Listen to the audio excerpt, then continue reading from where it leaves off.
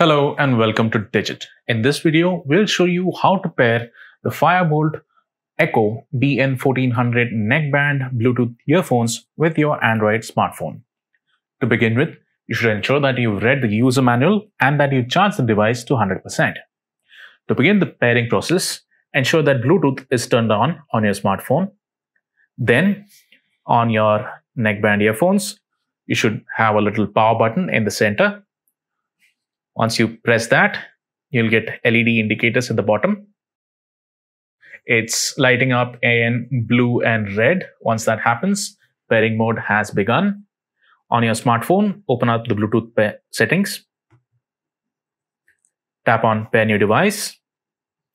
Your phone will now search for all Bluetooth devices in the vicinity. You can see that the Boltt BN1400 has appeared. Tap on the name. You'll be provided with a confirmation prompt. Tap on Pair. And that's it.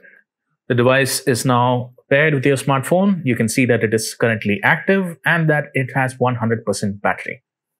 So that's how you'd pair the Boltt Echo BN1400 Bluetooth earphones with your Android smartphone. Thank you for watching.